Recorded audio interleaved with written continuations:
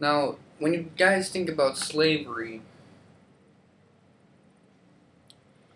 and the way people look at slavery now, as opposed to the way they look at everything else, you see an interesting contrast. When it comes to shit, this stems from the whole liberty versus freedom thing, which I made a big playlist on for no fucking reason, where I sided with liberty as opposed to freedom.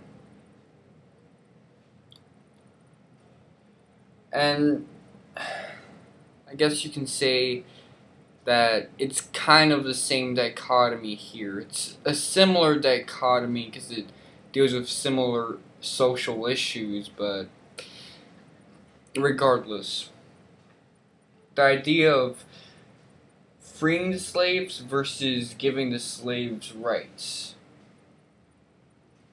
Nowadays, people basically agree that people just want the slaves to be free, for the most part. The abolishment of slavery. However, this doesn't apply for everything. You don't see it get applied for everything.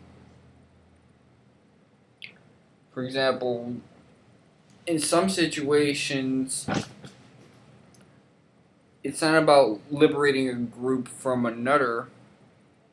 Some it's just about giving that group representation. And that's something you see a lot now. Feminism, as Rocking Mystery said on Facebook, feminism is being seen as a bigoted form of seeking representation, along with the civil rights movement to a lesser extent.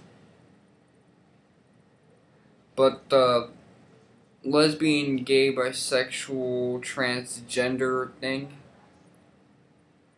the bullying campaigns and all that shit, these are the more new modes of bigotry and searching for representation. Because instead of freeing these groups from another group, they're opting for participating in the power struggle and basically seeking to be represented. And that's okay with some things, but we're talking about a politicized system like the state. It doesn't really work. It ends up building a military-industrial complex, and that basically expands all the bullshit we don't like exponentially.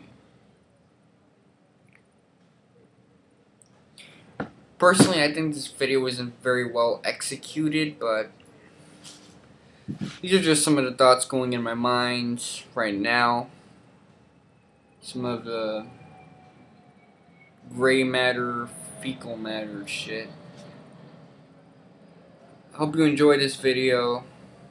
It's been another Mr. Wonka 7 David Fabre bullshit video, and S to D.